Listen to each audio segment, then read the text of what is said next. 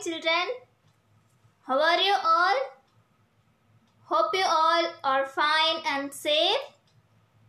Are you all ready to listen to today's class? Hope you all are ready.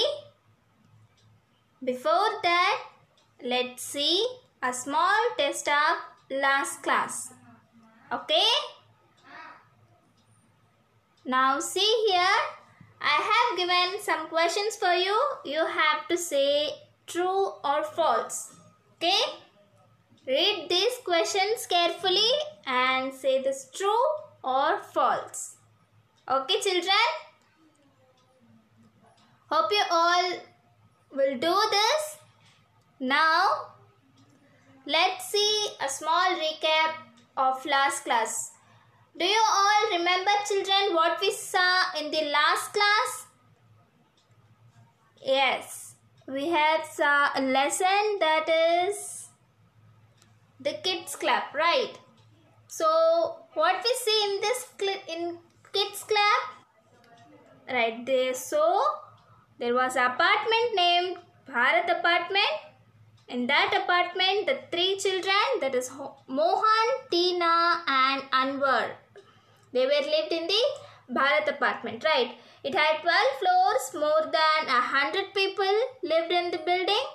And also, after the school, the children liked to play on the stairs, right? But that three children, Tina did not like the staircase, but Mohan said that's the best place to play, and they used to play like the children took the lift to the 12th floor once, and then once out of the lift they whispered and they started to ring the bells of the flats, right, like this. So when Tina was afraid, Mohan said, just rang the bell, then Anwar is ready to escape, right? So then after they rang the bell, they ran away in the staircase.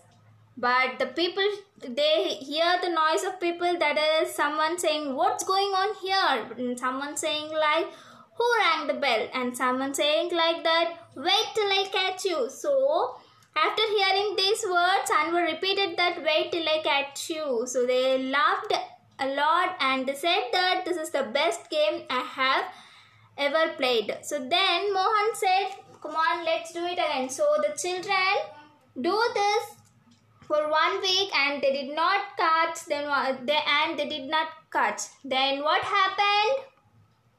Yes. Then one day they rang the bell of 8th floor. Suddenly the door opened and a man stood in front of them. What do you think this is? He asked him quietly, and then they were so scared by seeing the man.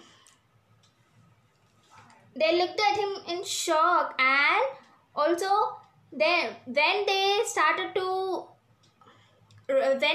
run, Mohan slipped and hit his leg against the railing, right? So then he started to cry in pain, like, oh my leg, it was so paining, right? So then the three children caught by the man, and the man's name was John, right? So he said, this nothing serious, this is a small cut, and come with me. So after that, the three children followed the man, and he took the children to his flat and he bandaged Anwar's leg. After that, Tina said that we are sorry for that, and the man said that finally you all realized that you are doing some mischief. After that, Tina started to saying that there's no place to play for us.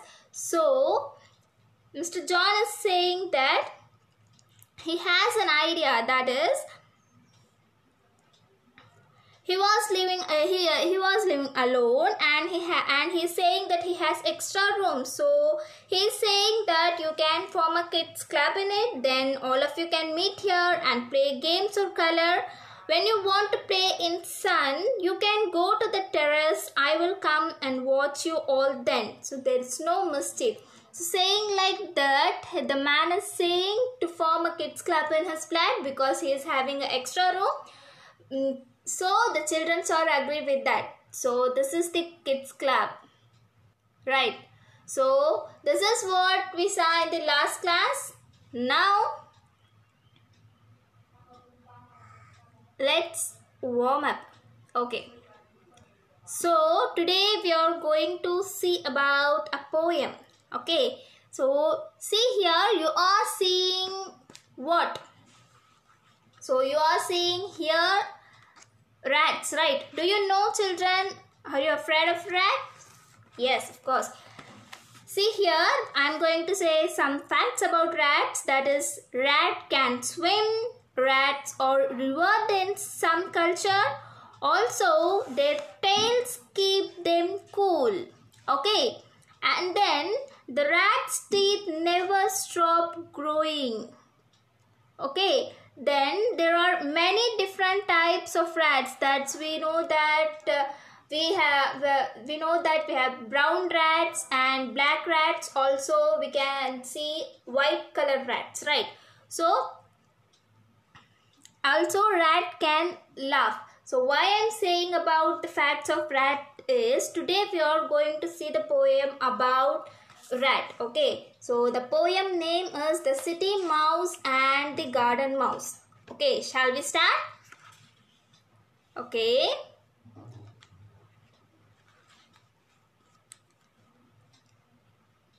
See here, the city mouse and the garden mouse. Now see, the first stanza is, the city mouse lives in a house. The garden mouse lives in a bower. He is friendly with the frogs and toads and sees the pretty plants in flower. So here, children, in this stanza, see the first line, the city mouse lives in a house. So the city mouse means which mouses we can see in the house, right? So that mouses are called city mouse, and the garden mouse lives in the bower. So do you know, children, what is the meaning of bower? So here the meaning of bower is a place under the shade of trees. Okay, a place under the shade of trees means bower. Okay, so the garden mouse lives in a bower. So which are the mouses lives in the and it lives in the shade under the trees? That mouses are called the garden mouse. Okay, so the next line is, he is friendly with the frogs and toads. So here he refers to the garden mouse. So the garden mouse is friendly with frogs and toads because he is living in outside. Right, he is not living in house. So he is friendly with the frogs and toads and sees the pretty plants in flower. Yes, he is seeing the pretty plants and flowers. So in flowers means here plants when they have flowers. So because he is living in garden, so he can able to see the frogs, the toads, the plants, the flowers, right? So he can see, he can enjoy the love of nature, right? So what is here? What the we have saw that the nature of garden mouse, right? Are you all clear? Okay, now let's see the next one is, the city mouse eats bread and cheese. The garden mouse eats what he can. We will not grudge him seeds and stalks. Poor little timid furry man. Okay, now here see, the city mouse eats breads and cheese. Of course, because city mouse means where city mouse lives in houses, right? So they can't they are not able to eat what they want. So they eat the breads and cheese. But see here, the garden mouse eats what he can. Whatever he saw, he eat. Right? Whatever he wants means he used to eat. So we will not grudge him seeds and stalks. So not grudge means here not feel angry or sad that someone has something.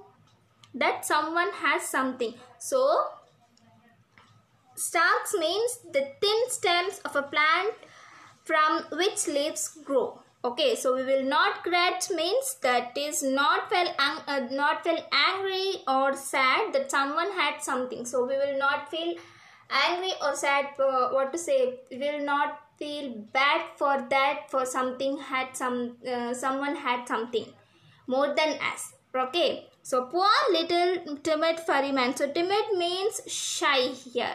So this is the end of this poem. Now let's see the new words of this poem. We saw that bower, right? Bower means a place under the shade of trees. And next one is in flower. So in flower here the meaning is plants when they have flowers. Okay. Now the next one is not grudge. So not grudge means here not feel angry or sad that someone has something. Okay, then stalks means the thin stems of a plant from which leaves grow. Okay children, and now the last one is timid. So timid means shy. Okay, now let's see the recap of today's class. Today we saw about the poem. The poem name is The City Mouse and the Garden Mouse, right? So in this poem they have told that the difference about the city mouse and the garden mouse. That is, the city mouse lives in house and the city mouse eats bread and cheese. But see, the garden mouse lives in bower and he is friendly with frogs and toads. Also, he is seeing the pretty plants in flower. Also, the garden mouse has no limit that he can eat. He eats what he can, right? So this is the recap of today's class. Now let's see the assessment of today's class. So see here, fill in the blanks with correct words. I have given some questions with answers also. So in the bracket you have 2 answers. So you have to choose the correct answers for the respective sentence. Okay? Hope you all will do this correctly. Now let's see the homework of today's class. See here, I have given some questions for you. Read it carefully and answer these questions correctly. Okay, for reference you can refer your term 1 textbook page number 29 and 30. Okay, so this is the end of today's class, children. Hope you all are enjoy today's class. Do the homework correctly. See you in the next class. Thank you.